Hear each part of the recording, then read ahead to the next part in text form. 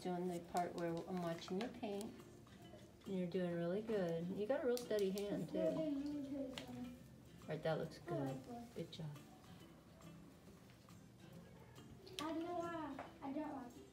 don't want mine first time learning.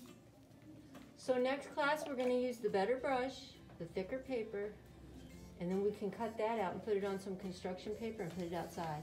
So this is just practice to steady your hand, okay? Got to be able to use the brushes. There's so many different kinds of brushes, too. I like this. I'm being really gentle. Well, you know, when I was your age, my mom would get me the color by number stuff.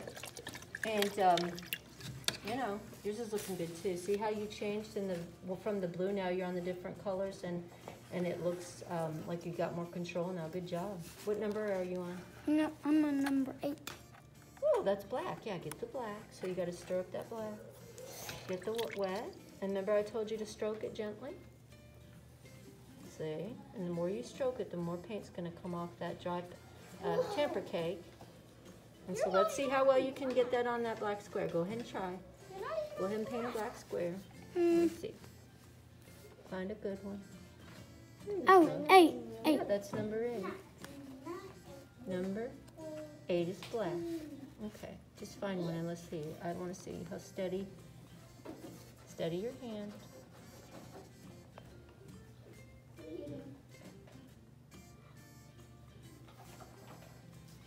There you go. See? Very good. You're getting better with each color.